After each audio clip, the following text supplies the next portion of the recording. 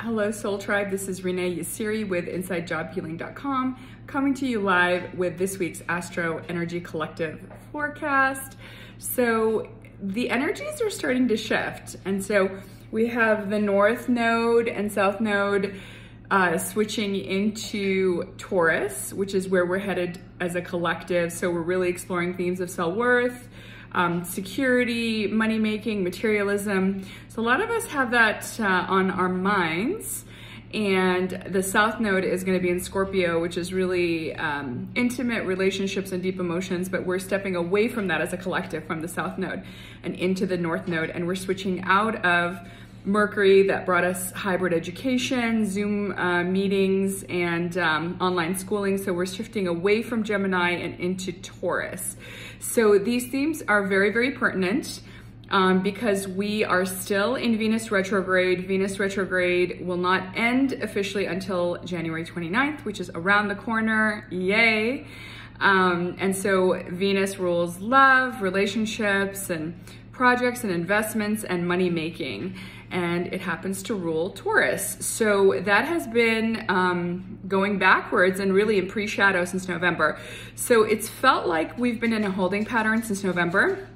And so hopefully when we're done with that at the end of January, it won't officially start stationing forward until the beginning of March, because it's gonna go in its post shadow period, but still we are going to breathe a sigh of relief as a collective. So I don't know about you, but I cannot wait till February, because after the first week of February, we're also going to be done with Mercury retrograde, which started January 14th and lasts 3 weeks. So we got to the beginning of February. And as I've mentioned in previous videos, February, March, and April are great times to start new things and projects and investments and relationships, because most of the planets are going direct, especially the most important planet, which is the love planet, which is Venus. So all this we know. And so what are some new things that happened? So yesterday and today, we've been experiencing the full moon energies in Cancer. Cancer is the nurturer, it's the healer, it's a very emotional sign, it's a water sign. So a lot of us are feeling like we want to be nurtured and nourished, and it's a very inward energy. And so a lot of us might, it's the crab, so we might have felt like retreating this weekend. I know a lot of people, including myself, experienced migraines for sure on Sunday. Some people said on Saturday, and some people are experiencing migraines yesterday and today. So again, anywhere from 3 days before or 3 days after a full moon, we are gonna feel the energies. I don't know about you, but I have been hitting the snooze button for the last couple days. I've been, just really tired and wanting to have that very deep REM sleep. So if your body needs to rest, give your body some rest, honor your body. And so I'm back in the gym this week. Last week was that special time. So my body was like, you are not going to the gym. You don't have any excess energy. Excuse me, you're exhausted. You're going through your own private ceremony.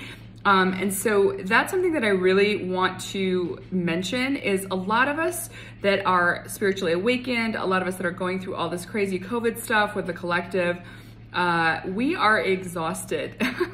It's been almost 2 years. I started these videos almost 2 years ago. Honestly, as a manifestor in the human design, we respond to things. And so if you had just asked me to start doing videos just for the heck of it once a week, I probably wouldn't have. But the reason I started doing that is because a lot of my clients were freaking out about COVID and the lockdowns and didn't know what was going on. And so I started these videos in an effort to kind of help you what's going on, to help you understand what's going on in the cosmos. So that way you're like, okay, this is making sense. This is what the week's bringing. And a lot of people say that they're really accurate. And so this is why I started making the videos. But now I am looking at my calendar and I'm like, wow, I started these in March 2020. And now we're going to March 2022. So I may be taking a break in the future. I will see about that. I will definitely keep you posted. I'm sure you guys can get a lot of astrology from other sources, but I hope you've been enjoying the videos so far. So please hit me up and DM me in the comments, share the videos, follow, like, and all that good stuff, because the algorithms unfortunately don't support longer videos. They're currently supporting Reels, especially in Instagram.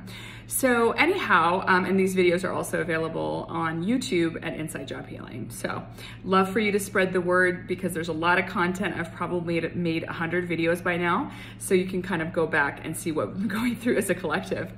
So speaking of what we've been going through since May 2020, Uranus has been in retrograde in Taurus.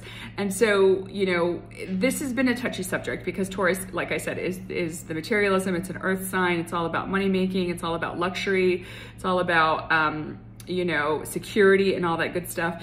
And we've had Uranus, the planet of sudden change and our authentic self, you know, and surprises, you know, all that stuff is Uranus stuff. But really kind of that sudden change to shift into your authentic expression has been going backwards for a long time. And so I'm happy to report that it's starting to go to direct today. So that's really exciting news. So expect unexpected surprises in a good way, especially with Jupiter being in Pisces, a sign it likes, and Jupiter being the planet of good fortune and luck. And then we have Uranus going direct in Taurus, which is really exciting. And then we have the nodes shifting north node into Taurus. So guys, this is all about feeling secure and safe, feeling nourished and nurtured, especially with this Cancer full moon, feeling like you deserve it, like you're worthy of good things, that you can, you know, actually pamper yourself and nourish yourself, and maybe take that spa day. So it's really, really good energies in the mix. I'm really happy to report that. And I want to say that with this Mercury retrograde, I didn't say it last week, but you know, with Mercury retrograde, it's a time to revisit not only communication and logic and technology and travel and all that stuff. And it's not really a great time to sign contracts or travel, as you know, for Mercury retrograde. However, with Mercury retrograde, it is a great time to revisit your lifestyle choices, especially with dry January. A lot of people have quit drinking. A lot of people are hitting the gym hard. I mean, I was at my gym and we have a cinema where you could get to watch a movie, and I think it was like Z World or something. And it was a Brad Pitt zombie movie, and it was like every machine at 4:30 in the afternoon was like booked. And so everybody's in the gym, everybody's doing their New Year's resolutions, they're detoxing, they're giving up drinking, etc.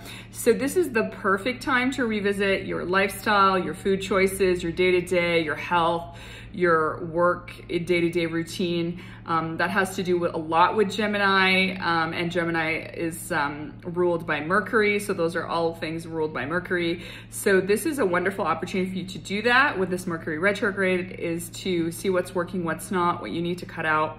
And then with the Love Beauty planet going online, finally, ending the retrograde at the end of January, hopefully you had some chances to kind of revisit some internal things about maybe how you look, or your beauty, or how you're aging, or your body, or body dysmorphia issues. So hopefully you've taken the last few months to really explore these external things and know that your worth does not come from your weight, or your beauty, or how much money you have in the bank.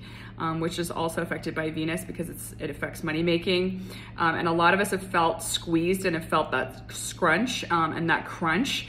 And so that's the perfect analogy. I feel like a lot of us in the collective for the last 2 years have felt really squeezed, and everything that we try to hold on to, anything external, and really kind of external sources of joy have been taken away from us and snatched away from us. And it's time to find your own inner joy. It's time to find your own inner peace, and really mental health is at an all-time low, because the human mind cannot process this kind of trauma on the collective level and lack of control. And that's another thing, we're being asked to let go of our control because these control systems, you know, have basically placed this narrative before us, like you have to wear a mask. And oh my gosh, I went to Chicago, and on the plane they were, you know, if your mask was not up to the top of the bridge of your nose and it was over here, they were on your ass. And so, you know, a lot of, you know, airlines are on a power trip, and they'll blackball you if you don't play ball with them. And so we've been under this tyranny and this control for the last 2 years, and it's because we've allowed it as a collective. We said, okay, yes, give us lockdowns, and yes, we'll take the vaccines and we'll take the boosters. even though unfortunately with everybody being vaccinated for the most part, most of the population, because of the pressure, you know, to give up travel and work opportunities in the government, etc., if you don't get vaxxed, unfortunately, we're in a situation where this past Christmas and this holiday season, a lot of families got COVID, even though they were vaccinated. So we clearly see that the booster and the vax are not working, but unfortunately, society is not honoring people's choice to have free will over their body and forcing that, and you're getting penalized if you don't have it. And even Chicago, when I was in Chicago, we had to show a QR code to enter a club as of January 3rd. And so they're following suit with LA and New York. And so again, as a collective, we've had all these rights away. We've been squeezed financially, spiritually, emotionally, physically. And people's fear has come to the surface, especially those that are not awakened. So it's literally forced us to face our fears, our subconscious fears, our deepest inadequacies and insecurities. And we're in a situation now where we are forced to find our own happiness, our own joy, because it's very difficult to find joy outside in the external world, because even if you're traveling, it sucks. It sucks to travel in COVID. It really does. I've done it several times and it's very oppressive. And you literally take your mask off after, you know, a 6 to 9 hour journey, and you're just like, and you can actually breathe again. You know, we're still wearing masks at the gym and stuff. So it's been, you know, even traveling is restrictive. You have to take a PCR test before, after, or both when you go to any countries now. They've taken the fun out of it. And there's just a lot of things like, you know, we just don't feel joyous as much as we used to externally, like movies and dancing and eating out and you know, traveling. We can do all those things, but it's under severe restrictions and with the fear that you might contract COVID, especially with cases spiking. And this has been a 2-year thing, and our mind's like, okay, WTF, like I can deal with this for a month, 2, 3, but you know, ongoing with no end in sight. That is very depressing. That is very soul sucking for the human spirit. And a lot of people are feeling depressed, like not necessarily suicidal, but a lot of people have lost their joy of life and they're feeling like I could peace out at any moment, or am I supposed to still be here on the planet? So if that's you, just know that you are being challenged to master yourself and to find your inner joy and to find your peace of mind from the inside out, and not rely, as hard as it is, not rely on external sources for joy or fun or feeling good and having good mental health. So it's really your job every day to make sure that you start the day off, whether it's meditation or Headspace or Calm app or whatever it is, or breath work or dancing or yoga or going to the gym or going for a walk in the morning. But whatever it is, you have to take ownership and responsibility for your own mental health and your own joy and happiness. And it is a challenge, but I know you're up for it. So the last thing that I want to say, so today we're still experiencing the full moon energies in Cancer. Uranus went direct. Mercury retrograde is in full swing. It ends the first week of February, and Venus is retrograde, still in full swing. It ends the end of January. And so the other thing I want to mention to you is confusion. We've had a lot of squares and oppositions with Neptune, which is the planet of confusion, spirituality, creativity, and murkiness, but also mostly confusion. And I just want to share something that really struck and resonated with me, that Guru Sri Sri Ravi Shankar, who had the pleasure of meeting in DC a few years ago, shared with Lewis Howe on the School of Greatness. And he said confusion is a good thing. A lot of times we think confusion or I don't know is a bad thing, but it's actually a good thing, because he said that's when you're trying to upgrade to something new, and confusion basically indicates that you don't know what direction to go, but it means that you're growing. And then it's okay to sit with the confusion until, you know, the answers come and you have that clarity. And so that's what I want to leave with you. A lot of us have been feeling confused, especially with everything being, you know, Venus being in retrograde. We're not starting new projects, investments, or relationships, and we don't really know what the direction ahead is. And because we're letting go of so much karma and releasing control, we're in a time where everything's coming up as new, and it's been stalled and it's been delayed, but it's coming. But our outside world does not reflect our inner world and our inner strength. So hang in there. Love you guys. Renee Yassiri with InsideJobHealing.com.